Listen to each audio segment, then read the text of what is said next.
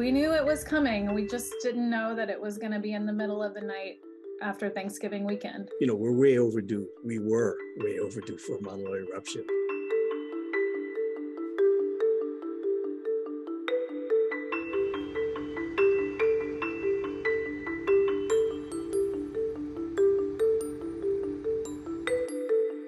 They haven't seen something like this for over 40 years.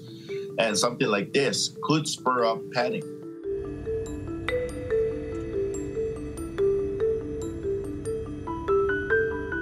We don't want people to be panicking right now because we know that the eruption is happening, but it's so far away. This is in a remote area where we can still prepare the people to evacuate at any given notice. The average Mauna Loa eruption is really in the range of just a couple of weeks. So we don't expect a prolonged eruption.